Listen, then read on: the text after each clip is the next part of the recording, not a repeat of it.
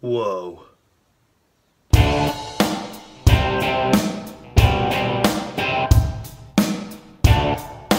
Dunkirk is directed by Christopher Nolan, and this is the story of the evacuation of 400,000 men off the beaches of Dunkirk in World War II.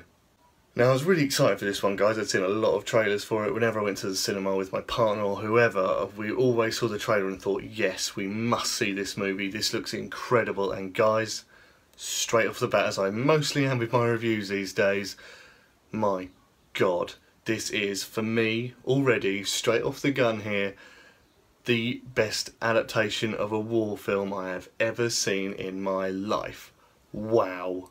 Now, how they set the story in this one, guys, is sort of weird. It is actually set into 3 different kind of storylines. You've got it on land, sea and air. Now, on land, it takes over the course of 1 week over the mole. We've got air, which takes over the course of 1 hour.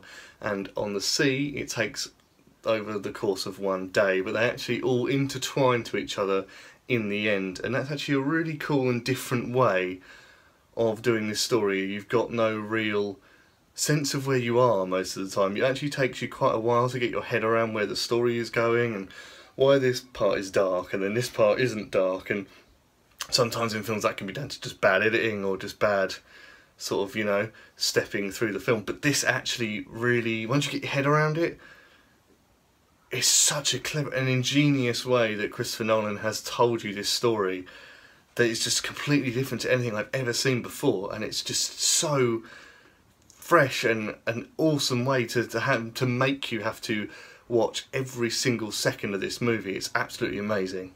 You might do what a lot of people do while going into the theatre. You think, wow, Tom Hardy was in that trailer, Cillian Murphy was in that trailer, you had a lot of big names, Kenneth Branagh, all these people are in this film. So you think, wow, I can't wait to see the starring roles, but honestly, there is none. I know that sounds really odd. You've got these huge names like Tom Hardy and Cillian Murphy, who of course worked with Nolan a lot in the past, but they're really just there to stimulate the plot. They're more there to move it forward. They're not there to draw the big name. You could have honestly done this movie with whoever, Joe Bloggs, it doesn't matter. It was all about the war.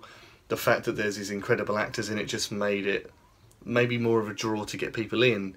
But when like the Blu-ray comes out and the DVD comes out, whatever, it will say Dunkirk, but it won't say, you know, Tom Hardy killing. It won't say the names in the small top bit at the top, because there's no need for it. Because you could, as I say, you could essentially have the film without them, and that's just a testament to how good the story is told and how well the story has been written, that you could just have me in it and it wouldn't make any difference, because there is no one that you need. That being said, can I just say on the little side note here, a surprisingly good performance from Harry Styles. I know we're all thinking about it, but yeah, actually surprisingly not wooden. Like the last cameo I saw in King Arthur, which was wooden. This one, really pretty good.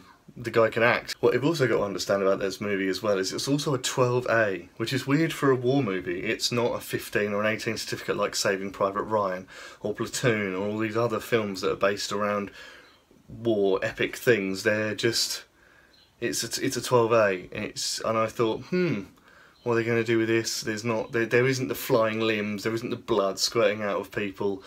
But that is also another testament to how Chris Nolan has told this story. There is no need to see how many bits of blood and guts you can see in, you know, sort of like the first 10 minutes of Saving Private Ryan. You don't need that. I never thought through this movie that, oh, I wish there was some blood or something. Yes, people get blown up with bombs and things, and that stuff happens, but that's because that's war. But it doesn't happen because, let's see how I can gross people out by someone trying to stuff their, you know, stuff their intestines back in. There is none of that. And I really accepted it really early on that I didn't need it. And it just lent to the story, because I didn't have to worry about when's the next big explosion going to happen. Didn't need that, and it was fantastic to see that someone could just lead on a story without needing this huge tagline of something like a bomb or an explosion or something. You know what I mean? There was no need for a tagline like that. It was so refreshing and so well thought out, because he could have easily made this a 15 certificate movie.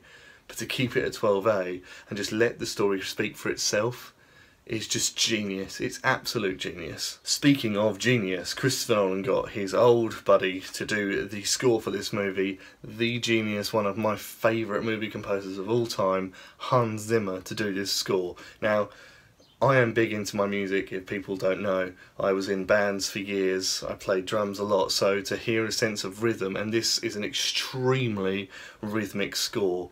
It's almost like the same sort of tension to me as Jaws, but it's very fast, and it's almost like dun dun dun dun dun dun dun dun dun dun dun dun dun dun dun dun dun dun dun. It's like a constant thing that I don't think really behind me in the surround sound in the theatre that really let up.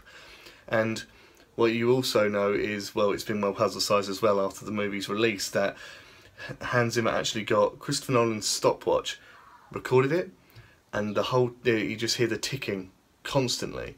It's just tick, tick, tick, tick, tick, tick, tick, all the time. So it almost gives you this sense of what's going to happen next. Oh my god, there's something else that's going to happen. You just think it never lets up. It's almost an exhausting watch, because you could listen to this score in any part of your life and it will make everything just go da da da da da. What's going to happen? What's going to happen? Oh my god. It needed this whole what's going to happen thing, which all you know, brings me back to my thing about not needing the guts and the gore, because you don't need it when you've got this score to just push you on. Yes, things are going to happen, things are going to get worse, things are going to happen to these people. It was the best soundtrack. You didn't, you know, there was no like music, there was no singing, there was no it was none of that. It was just this constant rhythmic bash, and it was so enthralling to hear. It was so different from a musical score, but to the genius of Hans Zimmer, you're not going to be surprised. The man we know can do an amazing score, and this for me is one of my favourites of his of all time.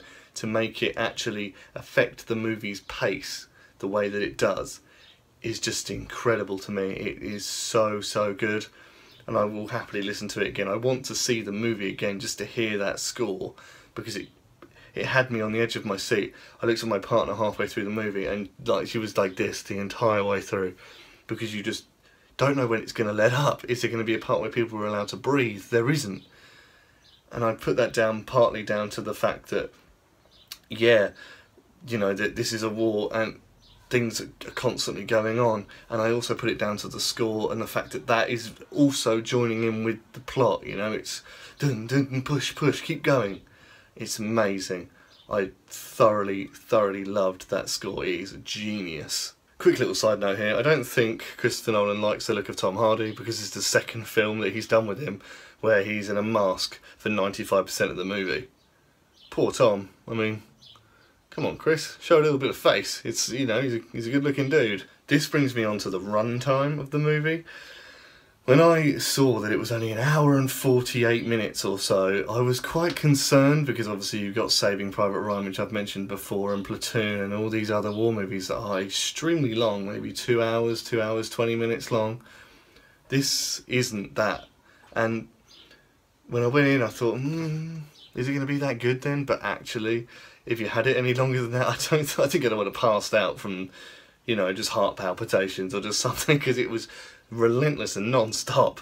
You needed it to just stop soon, please, you know, in a good way. It was just so, it was so the right amount of time that it needed. It didn't need any more than that, 1 hour and 48 minutes. Or more, any more than that, it maybe would have dragged on a little bit too long. But that was perfect, and it's just, yeah, it's exactly what it needed. There was no other need to drag any more story elements out. They had enough of everything that they needed in the movie, so they didn't need to drag out 2 hours to give you any backstories, or because there is no backstories in war. There is no sort of, you know, a guy from, you know, you've always got that guy who calls himself Brooklyn, like they're doing Hacksaw Ridge, or they've got this other guy who goes, I've got a gal back home, I can't wait to get there and put a ring on her finger or whatever. There's none of that. In fact, for the first 10 minutes in the movie, there is no dialogue. There is no real main character. It's just, war is war. That is what it is. There is no other way of explaining it, and that is why the runtime works so well for the favour of the audience, because if you had any more than that, if you had any of these backstories or anything to try and get you involved in the characters, I don't think it necessarily would have worked. That is a perfect runtime and exactly what the movie needed. For me, this is a movie I knew I would like going into it, and it has not disappointed me. This is a straight up, honest war movie. Yes, as I said, you've got the big names. You've got Cillian Murphy, you've got Tom Hardy, you've got Kenneth Branagh, but you don't need them. This is war, honest war. It really is. There is no CGI, it was all practical. Christopher Nolan even used cardboard cutouts in his far background shots because he is so against CGI. He used real Spitfire planes, he used real civilian boats, he used everything was real and honest and exactly what is needed to immerse the audience into a film. And if there's one thing I love as a moviegoer is to feel like I am there, to feel like I am immersed in everything. That is what any moviegoer wants. It's what any film critic will tell you on YouTube or on print, that if you're immersed in this movie, it makes you feel incredible. It makes you feel like you're in there with all these characters, feeling their pain. And really at certain points there is some, considering it's a 12A film, there is some quite gruesome parts in it. You really do feel like, oh my god, how must it have been in the 40s to deal with this? You know, it really puts more of a perspective on it than if there was just limbs flying around. It's amazing for a film to make you come out thinking, oh my god, those poor guys, you know, and you're like panting and sweating after the movie. That is something that rarely happens in film, but when it does, you know that they're onto a winner, and I hope it does so well at the Academy Awards at the start of next year, because this film totally deserves it. In case you've not realised yet, guys, this movie of course gets 5 out of 5. I implore you to check it out if you like war movies, if it's even a bit educational for you there. Look up a little bit of Dunkirk before you go. Watch this movie and be enthralled, be, you know, on the edge of your seat for the entire nearly 2-hour runtime, because it will not be a disappointment to you. This is a total, amazing, honest war film. Please guys, do check it out. Well, there you have it guys, there is my review of Dunkirk. What do you think? Do you agree? Do you disagree? Do you not think this is great? Do you think it's awesome? You know, I'd love to know. Also, what is your favourite war movie? I'd love to also know that. Mine used to be, I'd say Hacksaw Ridge. Now I think this is totally taken over it. This is an incredible film. So yeah, please let me know guys, and of course, if you want to know some more movie news, some more movie trivia, then please follow me on Facebook. It's That Ginger Guy Reviews. I'd love to see you guys on there. And yeah, I'll see you all in the next video.